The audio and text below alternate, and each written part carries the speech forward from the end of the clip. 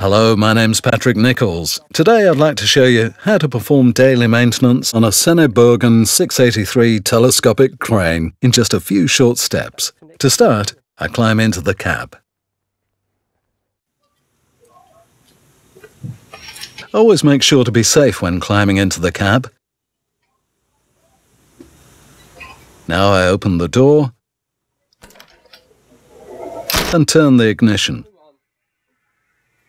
After turning the ignition, I check the SENNEBOGEN diagnostic system for any faults in the machine or the engine.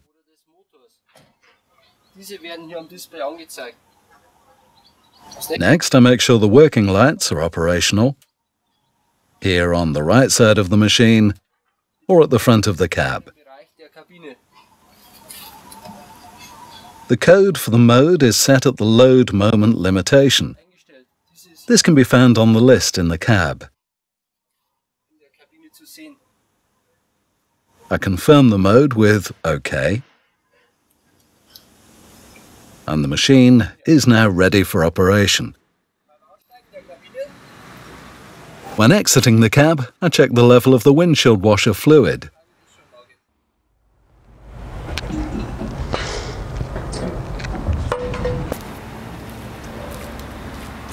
I make sure the hydraulic lines near the outrigger are secure. I also make sure the lubrication points are being serviced. The outrigger pad should be pinned. There should be no leaks in the hydraulic cylinders, and the pipework should move freely.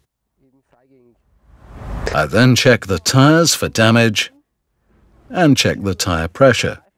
Add air as needed to meet specifications. Also make sure the lug nuts are tight. Tighten them with the appropriate tools as needed. At the front axle, I make sure there are no leaks in the pendulum axle cylinder, hydraulic lines and brake pipes. I also check the traction motor for leaks. On the left side of the machine, I open both side flaps.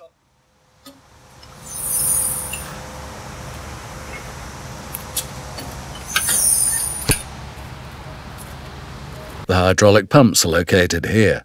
The intake should be checked for leaks daily. I also check the hydraulic hoses for damage. The air filter is located here. I make sure the suction lines are secure. 2 lubrication points for the rotary connection are located here. These should be serviced every week. The fuel filter with the water separator is located here. Water can be drained here if a fault notification appears.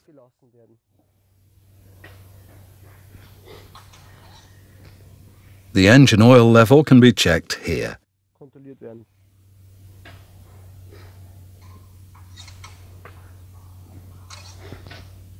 It should be at max.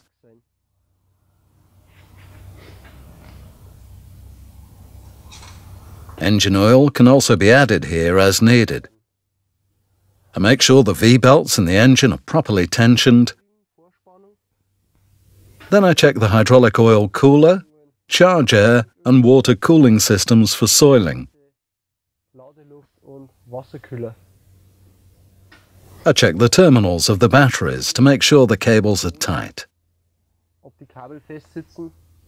Antifreeze can also be added here. Now I close the side flaps.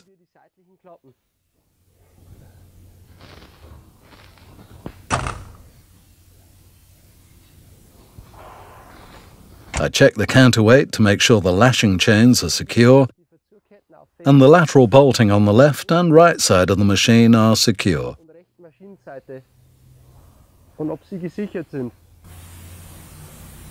Also make sure the central pin is secure.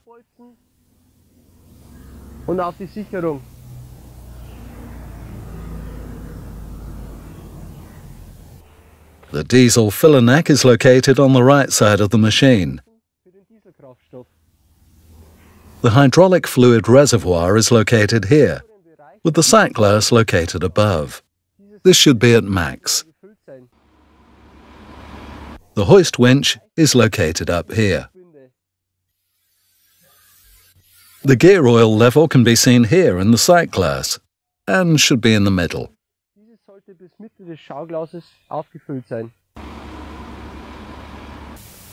On the upper carriage, I check the oil level for the slewing gear.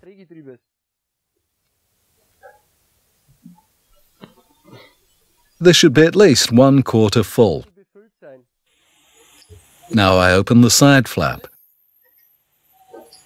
The hydraulic pump intake can be checked for leaks here. The hydraulic oil reservoir shutoff flap should always be open. The cover of the electrical cabinet should be checked for damage here. The external teeth of the slewing ring should have sufficient lubrication. These can be lubricated from the operator cab as needed. Now I close the side flap.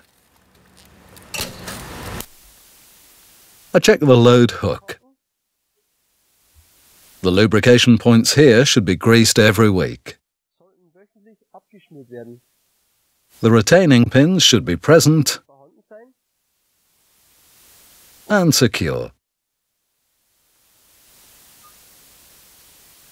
Here I check the hoist limiter. Its chain should be at least 2 meters long. I check the retaining pins in the boom head and make sure they're secure.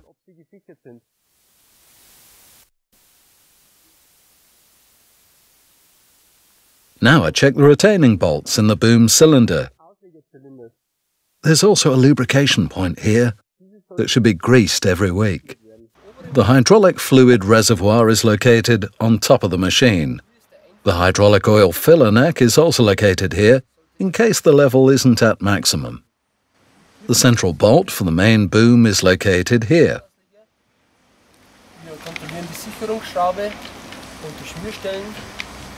I check the retaining bolt and the lubrication points on the left and right sides.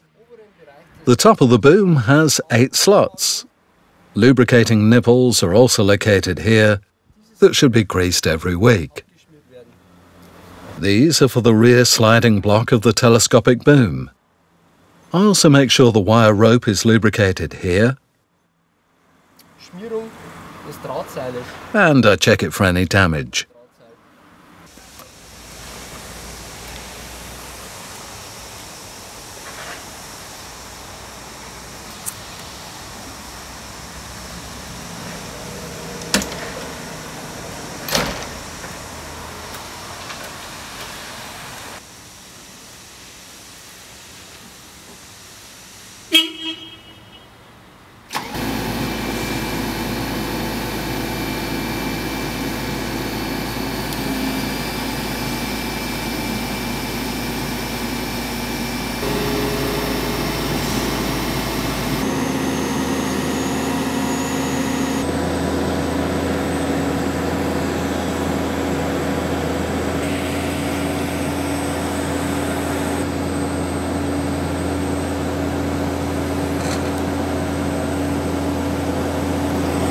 Once the boom is lowered, I check the sliding surfaces at the top and bottom